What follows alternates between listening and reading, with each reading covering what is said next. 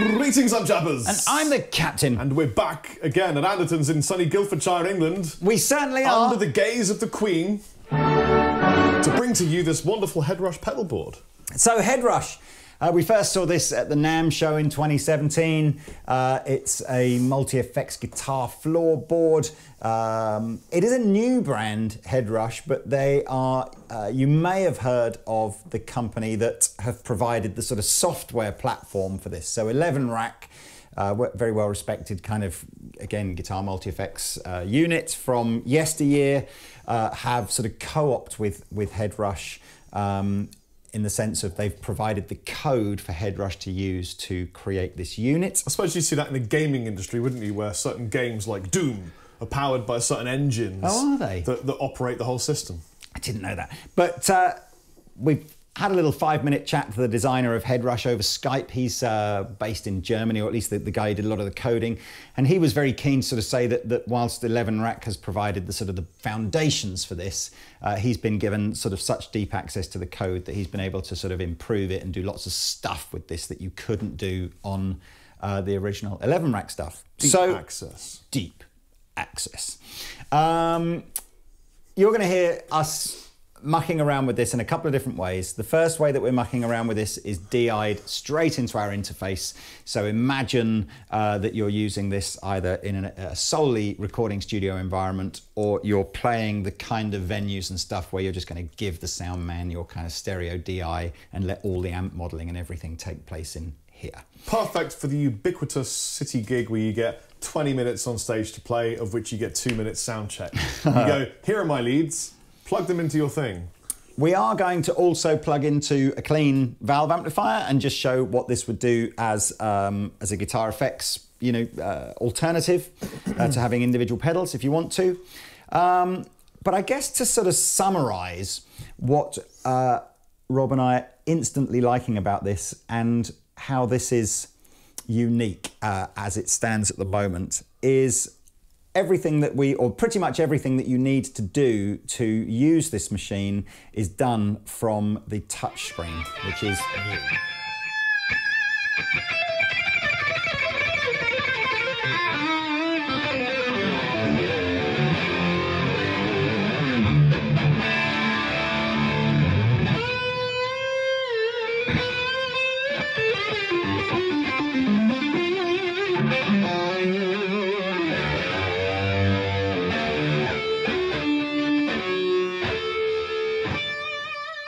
They are kind of the first company that does this kind of thing that I think have actually tried to solve genuine issues rather than invent things that they then solve that you didn't need solving. So for example, when you've got a floor unit, the main issue is it's on the floor. And if you're gigging, you can't just get down right, let me just change all that stuff I wanted to change, because the room sounds a bit bassier or it's got a real weird high frequency. But now, stood up, you can affect all the parameters of everything on the board. Yep, so I'll show you how you do that by basically, holding down types of effects and then using the pedals and the expression pedal to change parameters. But first and foremost, I guess, this is we'll just take you over, this is a very simple graphical interface here. It's whizzing wiggly. On close-up cam. Yes, you can see on close-up cam there.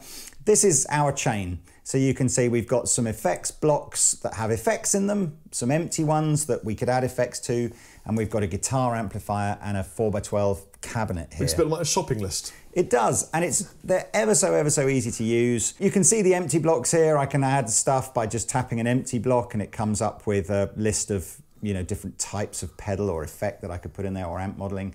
If the block is already filled with something, again, I can double tap that and I can change the type of pedal that's in there. I can drag pedals around, so if I want to put stuff in a different effects block, or more importantly, I guess if I want to put stuff after the amp or before the amplifier, I can do. Say, for example, I wanted to put this stereo doubler before the amplifier. You just drag it. Just do that. How good is that? That's not difficult to do. And it's very intuitive. If I'm able to get hands-on rather than feet-on, as I adjust, as I pick different effects, you'll see that the parameters down the right-hand side of the screen change. And then these three knobs would correspond to the three areas there. As Rob said. So that's really, really simple. You heard Rob in this opening jam playing this thing that we'd done called Chappers Lead, which, if I remember rightly, is some sort of copy of a Soldano SL100 in its sort of maxed overdrive mode through an old, I think it was a greenback loaded 4x12. Got hundreds of different amp models that you can choose from in here. And we got a doubler on too, just to fatten the load. Fatten the load. So actually listen to this in stereo because you get the full effect of the doubler there. But one of the things that Rob just mentioned, which we'll dive in fairly early on here to show you, it is that there is a very cool way of adjusting parameters. And it's unique. I don't think anyone else has done it. I don't know. I think Helix have something similar. Do they? Well, we'll find out. Yeah, so anyway, so let's say I wanted to adjust a reverb parameter, Yep. But I can't stop playing because... So you want to make it really long? So, or loads of level or something? Here is the switch that's been assigned to the reverb. You can tell it, you can see it's blue and it says Air Rev underneath it. So I hold that down like this. Now what happens is the pedals change. So I've got 4 parameters, time, size, color, and mix on these buttons and an exit button here. So if I wanted to change the size, I would change the size. Use this to get the desired.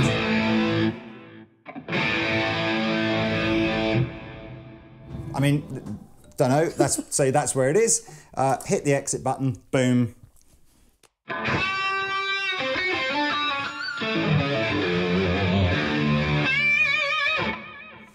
Now that's cool. That is cool because that is simple and it's, you know, really didn't take any form of deep editing. You didn't need to sort of go, oh, I'll change it at the end of this song when I can quickly nip down and adjust it. You can literally just do that on the fly. So if you step on the gain, most of all the gains coming from the amp. So if you step on the amp, yeah, then can we change how much? What have we got gain? Here? Preamp, yeah. So preamp gain. That is it. So again, I can change. So if you back it off, will I get more of a crunch? So we go.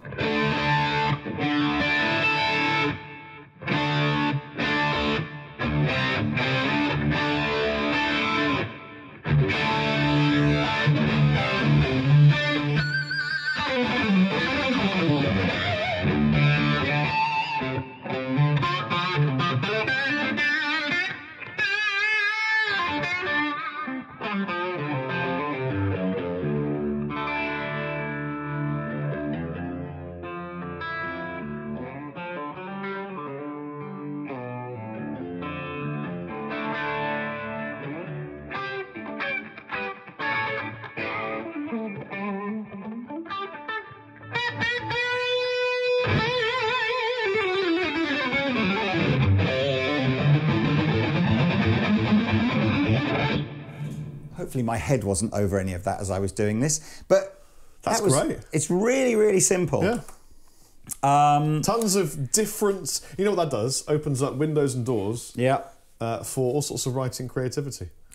If you, again, I won't go through every single amp model and effect that's in here now. I'll put a link in the description below where you can go and find out a full list of that. But trust me, it's just all of them, including some weird ones as well. In fact, I won't. Sorry, I just noticed if you tap tempo, it changes the amount. So if you had a slight OCD moment where you're going, you'd have a real problem. I wonder if I can actually do 72.4 millisecond taps. No, you couldn't see. Let's see if I can find, there was some weird like bit crush type effects in here.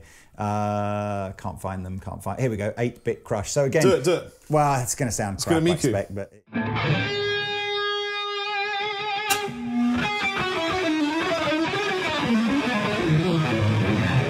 I have absolutely no idea what that did. I just hadn't seen those types of effects in other things. So I'm going to get rid of that now. In fact, I double tap it, that's right, and I can just delete it if I want to delete that effect.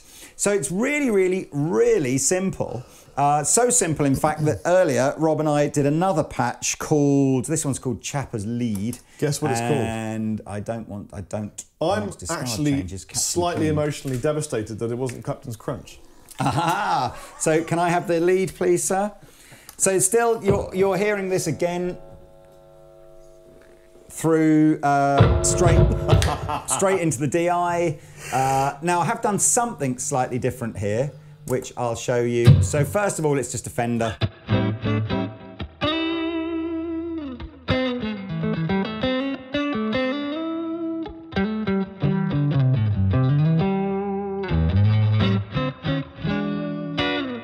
So I had a little, like a tube screamery type overdrive.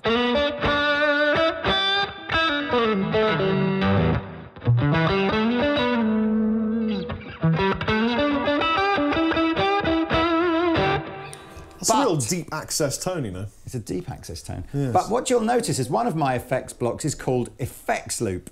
And what I've done is using the effects loop ins and outs on the back. Now this has one effects loop. Again, I think products like Helix have more. But of course you can chain multiple effects up within an effects loop if you want to add more. I've got on the floor down here Pete's Greer Lightspeed. Do you want me to whack it on for you? If you just turn it on so it's on all the time. Okay. So what you'd do is you'd leave the pedal on the floor all the time, and then I'd just engage the effect sort of block called effects loop. So here's without, and then with.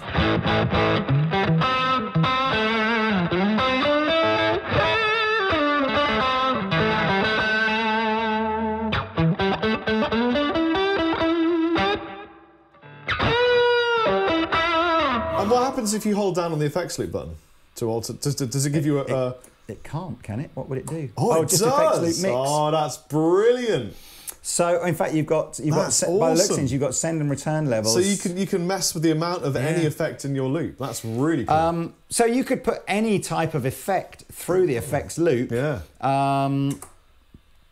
You've got things like over here. We've got things like a noise gate. Now I'm not a big fan of noise gates, so I've turned mine all the way off, which is potentially why you're hearing occasionally a little bit of hiss. Bandicam.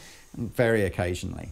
And you can save literally thousands of your own preferred blocks. They're called rigs rather than presets, and then you've got within the menu you've got things called set lists. So you can say right, and a set list can contain a number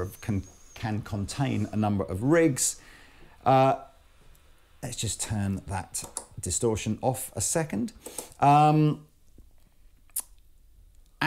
like a lot of, in fact, probably all of its contemporary, alternative units, there is a Headrush community in the cloud where you can upload your favorite presets to it and download other people's favorite presets and just, share for free. If Headrush aren't bringing out a sister coffee company, they're missing a huge marketing concept right there. A sister coffee company? Yeah, Headrush coffee. Just works. Shampoo. Headrush shampoo. Headrush shampoo. Yeah. And, Headrush cocaine. Yeah, absolutely. Headrush fags. Headrush heroin. You never smoked, Moorish. did you? When I was a kid, not a kid obviously, but when I was a naughty teenager, you used to have the old fag first one, and you go, whoa, Headrush! Like that. That's what you used to do in the bus shelter. That's what Lee used to do. Apparently. Robert's laughing, he's like, I've been there. I never have. So, I know, you've been so good. You've been so good. I'm a wrong un. So look, that's... I've got a question, Lee. Yes, go on. Because you're going to go, so that's pretty much it. Well, we're going to go over to the amp, but all right. go on, ask I a was question. just going to say, how much did it cost? It's $8.99. So again, it's really competitive. I kind of think that, its contemporaries will be, its most obvious contemporary is going to be Helix. Yeah. Just purely and simply because it's in such a similar form. So Helix LT and full Helix. So it's very well priced compared to those. It's the same sort of money as Helix LT. I guess its contemporaries will be Axe FX and Kemper and Positive Grid as well, albeit that Kemper and Positive Grid don't really do like a floorboardy version. But it's, the idea of it being able to either be a DI thing or into an amp makes it more of a Helix alternative. And I like that there is enough width here that maybe even Paul Gilbert could use it. Well, I like a lot that, again, it's got this kind of fairly, unbelievably easy to see color correlated. Yeah. So you know that, for example, anything up the top here that's red is red here. And just in case you weren't sure, let's say you had, like we've got a couple of things that are green on here. We've got the delay and the cab sim. Underneath it, it also tells you what it is. So if you're thinking, oh, I can't remember which green one is my delay, it will tell you above which is your delay. And you don't program that. So as long as you're not colourblind and you can read, you're absolutely sorted. If you're colourblind and can't read, don't buy this product.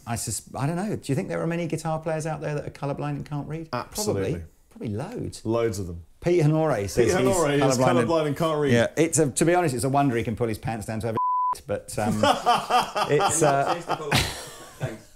You can, and you can, if for whatever reason the Pete has literally pulled his pants down behind the camera. Marvellous.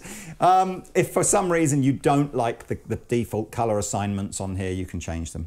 We've got a looper, and we haven't just got like a 25-second looper or a 40-second looper, which is I think what you get on Kemper. We've got a 20-minute looper, which actually if I press here, you can see again.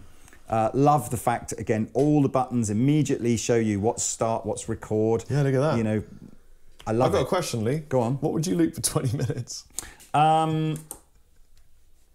It's not so much, I think it's to do with layering loops, and that's where your 20 minutes gets used up. I mean, right. I'm kind of with you in that I remember people like Boss and Digitech going 4-hour loop time. You're like, well, and you'd be like, yeah. And I've always got the end bar, and I missed it. I was that little bit. Let me do it again. Any prog rock song, basically, right. That's why it needs such a. Probably Beer needs it. It's for prog metal. It's a Tosca loop switch. It is. So look, what we're going to do now. Oh Jesus. If you could see what we could see, it's very off-putting. You know what? And it's certainly not giving me a head rush. Denmark is famous for its bacon, but it's also famous for its sausage in this room. So, what did this hold? This did something cool, didn't it? Hold for view, exit. Oh, that's right. I saw this thing, hold for view, and I thought, I remember this doing something cool when I touched it before. I can toggle between whether I want the view to be all the different, pedals doing, showing me rig up and down and all that kind of malarkey, or just a very simplistic one where I can jump to different things, set list, hybrid, rig. You know what this is? This is the floor preamp for guys who've been using just a really traditional setup for years and years and years, and they don't want convoluted, confusing, systems on the floor that you've got to spend an hour reading in manual to understand. This is really WYSIWYG. Yeah. What you see is what you get. So as I said, we're not going to do.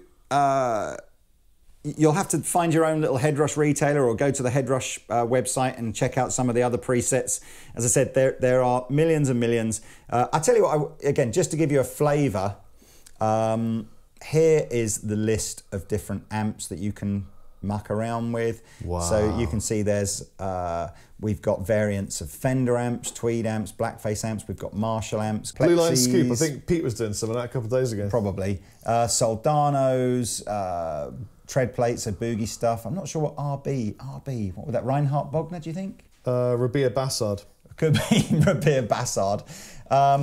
Anyway, yeah, do you know what? I think that's Bogner, but whatever. Well, there you go. And then, I like it. Again, billions and billions of different cabinet modes, so you can change cabinet, you can change the microphone. Is it heavy? No. Can you hold that and I'll hold this end? Ready? 1, 2, 3. It is heavy. Oh, it is heavy, yeah, it's not heavy. Actually, do you know really what? Heavy. It's heavy. That's really heavy. That's heavier than I thought. It's a lot heavier than I thought it was going to be. We've probably messed up the camera angle now. That's fine, he doesn't need to film anything then. He probably does. This way, this way, this way, this way. To me? To me, to you, to me, so to you. it's quite well made then? Yes. Let's turn this, if the wonderful Rabea would mute the speaker in here, and I will go to a blank patch and turn this amp on. And actually, this what I am going to do, I am going to turn everything off. So you can watch me doing this if you like. It's this simple. So I'm getting rid of everything, particularly what I don't want are cabinet and amp modelling if I'm going to be actually running it through an amp. Not that you can't use them, it's just that it's not really the done thing, is it, Mr. Chapman? One would not do that thing. So here we are. In fact, I've still even got the reverb on here, so I'll get rid of the reverb as well. Okay, cool. So here we are. We have a blank palette, a blank canvas. Anything we want to add to this amp, we can do. So this is kind of, Imagine now, forget using this for DI'd recording. Imagine you're just thinking, do you know what? I want to put together, you know, a comprehensive pedal board, but I don't want to spend thousands of pounds buying switchers and power supplies and all that kind of stuff. I want to do it a sort of a semi-affordable way. This would be an option. So there we are. Rob's jumped straight in and gone, what shall we add straight away? So default mono, whatever you want. Default mono is going to be good. I've immediately changed my mind about this vibrato. You don't like it? No, I don't like that. So no, I'm just going to I'm not a big vibrato. vibrato fan. Yes. Have you seen... So, now, I don't want to cast dispersions on Rob Chapman here, but I wouldn't say he's the most technically minded person I've ever met. And look at what's occurring. Rob, with minimal instruction, like a monkey trying to comb its hair, has literally worked out how to add effects. In a minute, we're going to get Rob a mirror and see if he actually can experience self. Experience self. Play that sound.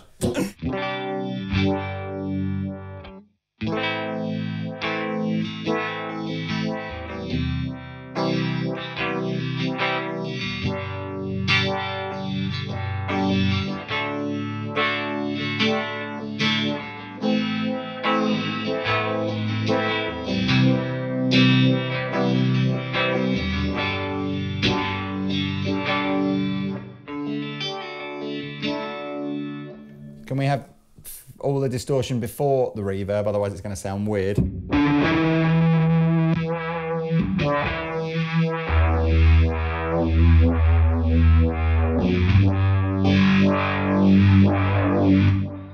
liked that. That was rubbish. I want a different one. I like a bit of fuzz. Well, not a Black Op is. Black Ops. Yeah, Secret operations. Donald Trump style.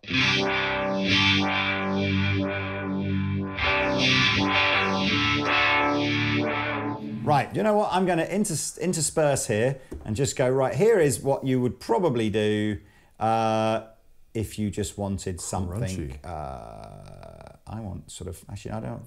You want full drive? I'm going to delete. That's what I need to do. I need to delete and then add in some green distortion, because green distortion is... It's the best colour of distortion. Tube screamery.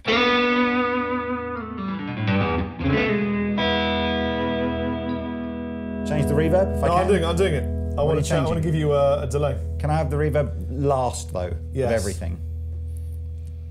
So, and the reverb wants to be a bit lower in the mix, but you know you don't have to have them consecutively. You can have gaps in between. I'm learning experientially, so step by step.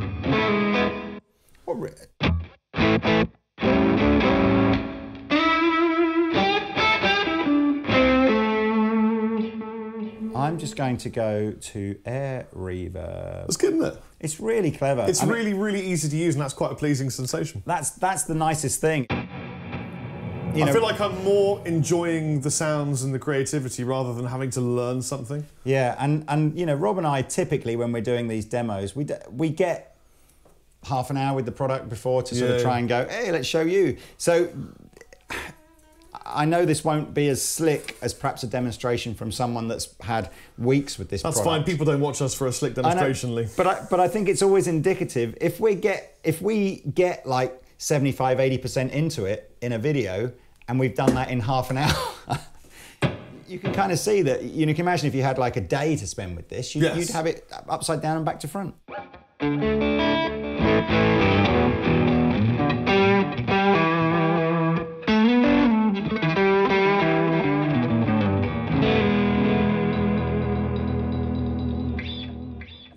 let me just sign you out. So I'll get you a more Rob Chapman sound. I actually was quite liking that sound. Oh, you want to stay with that, do you? Well, I was going to give you something a bit different. Yeah, man, I'm not all about the gains.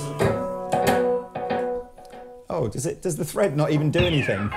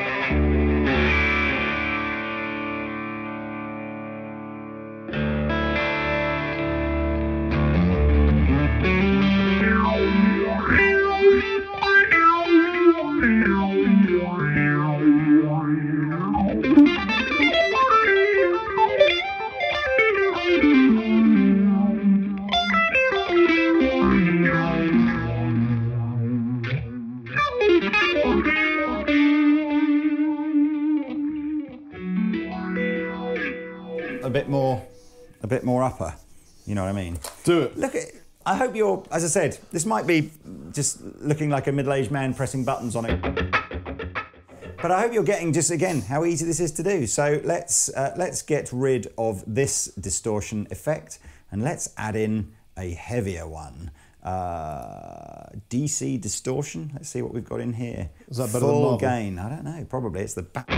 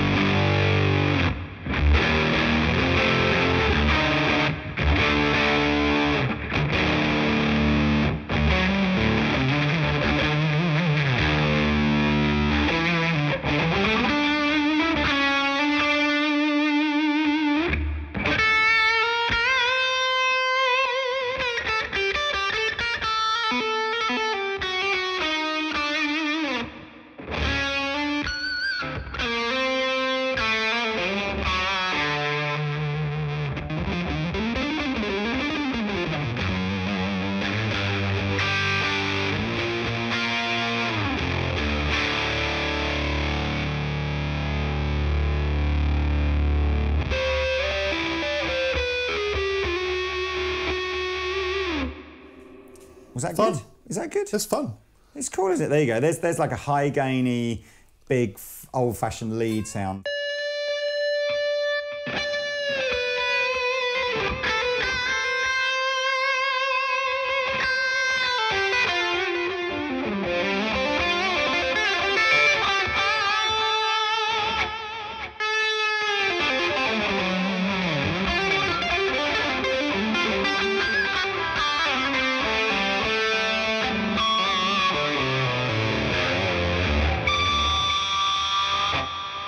And we will call that Chappers Plays Pop. Plays Pop. That's a great idea, which is an old Cheggers gag.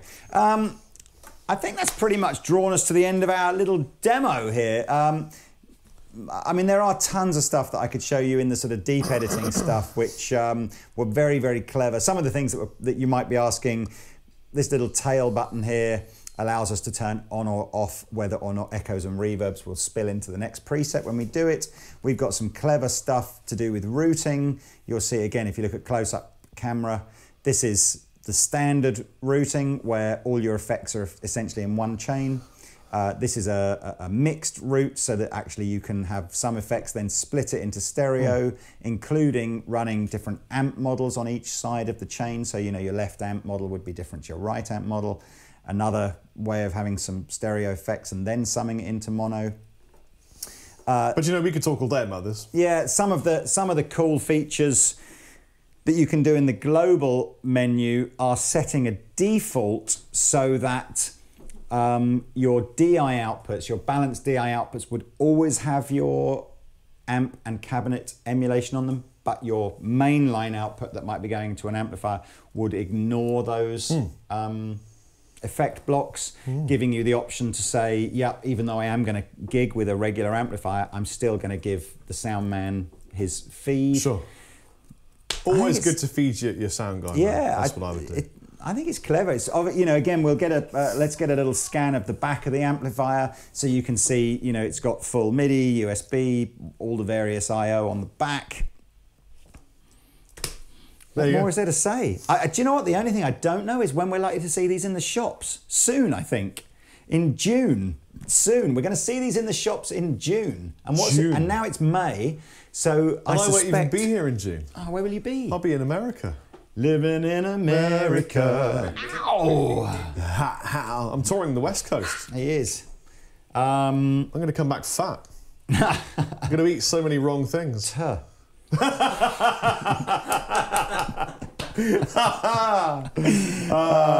look, I like it. Do you know what? This has actually come a long way since the one that Pete and I saw at the NAMM show was obviously a fairly early elastic version. bands and a bit of crayons. It didn't look quite the same as this, and I don't think the software had been quite so tweaked, because Pete and I were a bit like meh after the NAMM show, but I'm a lot less meh. You're a bit less meh. I must admit, you know, this is cat amongst the pigeons stuff, because it really is now.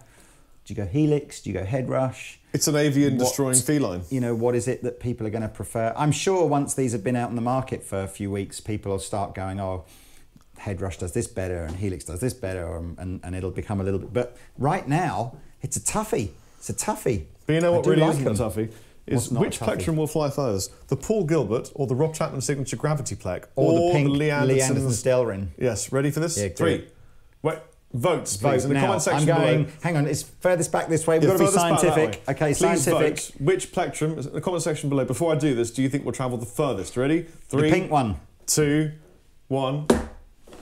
The gravity. The gravity by a long way, which I think just goes to show the quality of the gravity plectrum. Absolutely, it's worth £4 of anybody's money. I've been Rob Chappers. And I've been the captain.